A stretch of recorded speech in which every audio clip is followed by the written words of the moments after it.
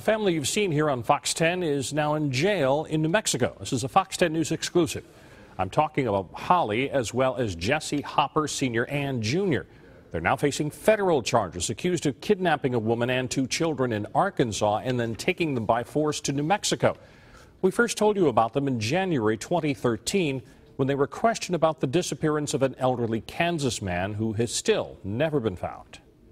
I don't know where he is or nothing about him. In early 2013, Mobile County deputies questioned Polly and Jesse Hopper in Wilmer about the disappearance of 77-year-old Garland Ford.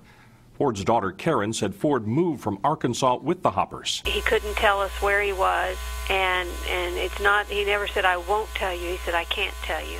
And he kept telling us he would be back. Y'all don't think he's anywhere around here? What?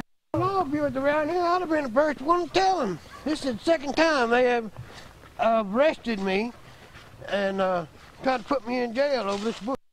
Mobile County Sheriff Sam Cochran believes the Hoppers know what happened. We believe that they were utilizing his Social Security benefits, and we determined that they were expending his benefits over a period of a number of months throughout the southern states. Until his benefits were cut off. Karen Ford believes that he died and no one reported it. I know in my heart my dad's not living, but every day I expect to get a phone call. And I know it's not realistic, but I expect it, and I need to know it's not going to happen. 4 months later, Fox 10 News returned to the Hoppers' home following reports of a stolen dog. That's where deputies found animals living in terrible conditions. That's when we talked to Polly Hopper's mother, Patsy Lee.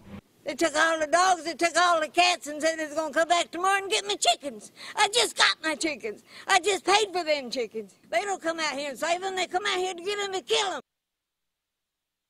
Now, Jesse Hopper Jr. and Sr. and Polly Hopper all face federal kidnapping charges for allegedly kidnapping a woman, putting her in handcuffs and forcing her to move to New Mexico where she was sexually assaulted. As for Garland Ford, there's still no sign of him. Sheriff Cochran hopes that now that the family is in custody, deputies may finally learn whatever happened to Ford.